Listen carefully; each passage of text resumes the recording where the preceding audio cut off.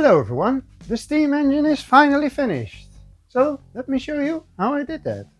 But first I'd like to give a special thanks to all my Patreons for their support. If you aren't a Patreon yet, then please consider becoming one, because that would help out a lot. And in exchange you will enjoy all the nice extras. Okay, so in the last steam engine video it ended like this, where I finished the valve gear for the high pressure cylinder.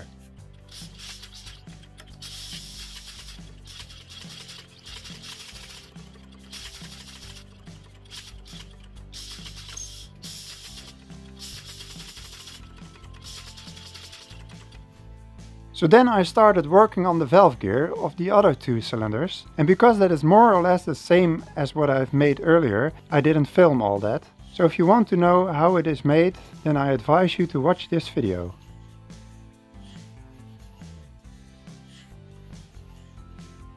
So when all the valve gear was finished, it was time to install the steam pipes, which I just glued in. This unfortunately didn't work very well, which made it leak a lot. It turned out that the crankshaft bearing bolts were not able to handle the enormous force of around 120 kilograms cycling around, which made them loosen up constantly, as you can see here. So I needed to make something else. So I welded in a steel plate with a hole in the center, so I could make a bigger hole with a hole saw.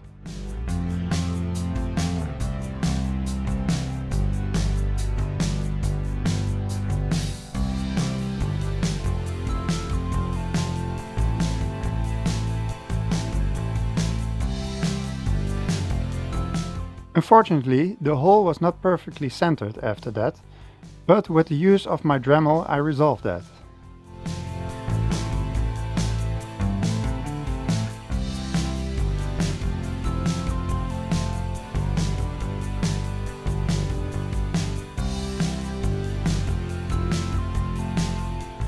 Because I do not have a lathe for now, I had to come up with a method of making a housing for the crankshaft bearings. So I resolved this issue by using a piece of precision pipe with another pipe in it, which is bolted in place.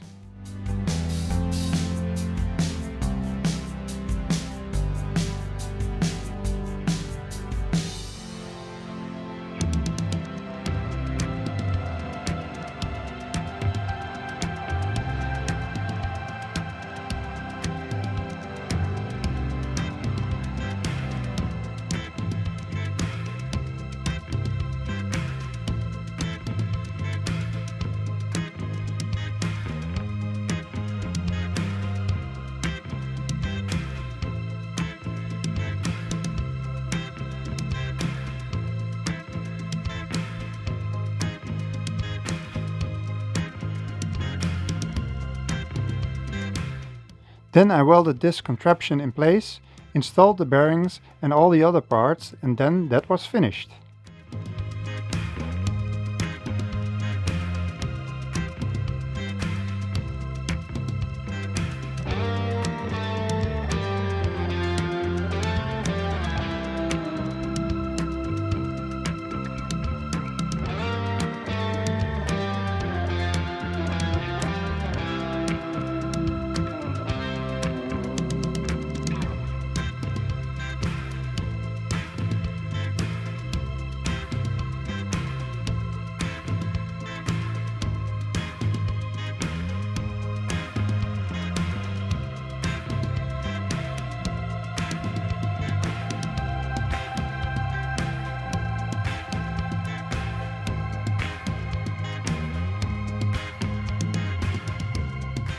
So then it was time for another test run.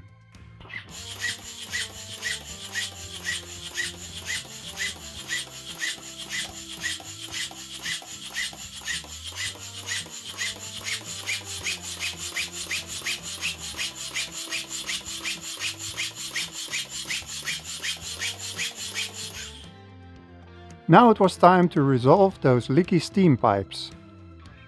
I did that by threading the valve holes and installing couplings. Luckily, this worked pretty well.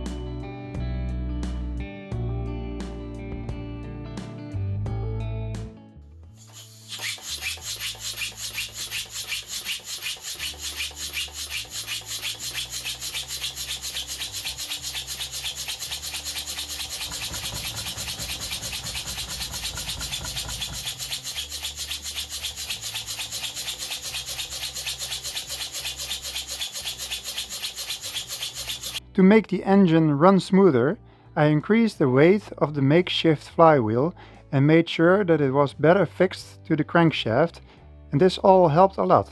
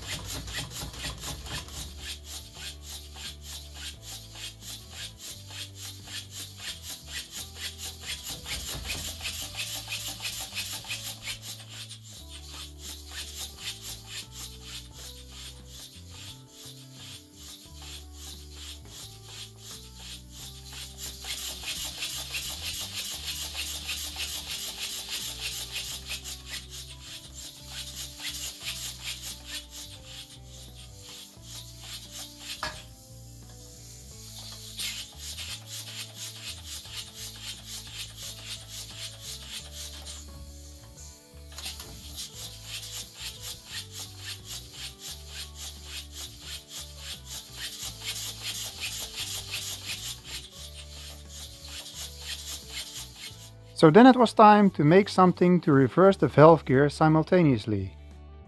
I used some Lego technique from my kits to help with visualizing how it would work. I first started with these 90-degree angles, but as you can see, that limits the travel, and in this case it only works because the tolerances are not that tight and the plastic is able to bend.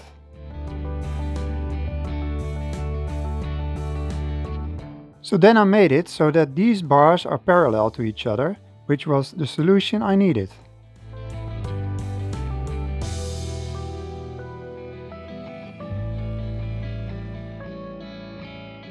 Then it was time to make it out of metal and install it onto the steam engine.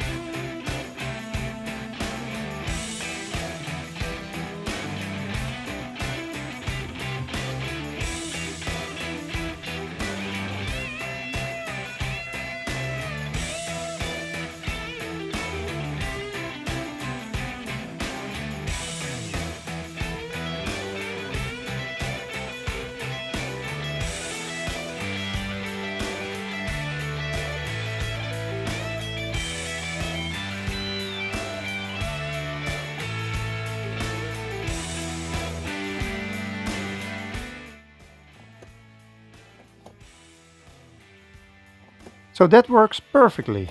So now let's enjoy the finished steam engine doing its thing.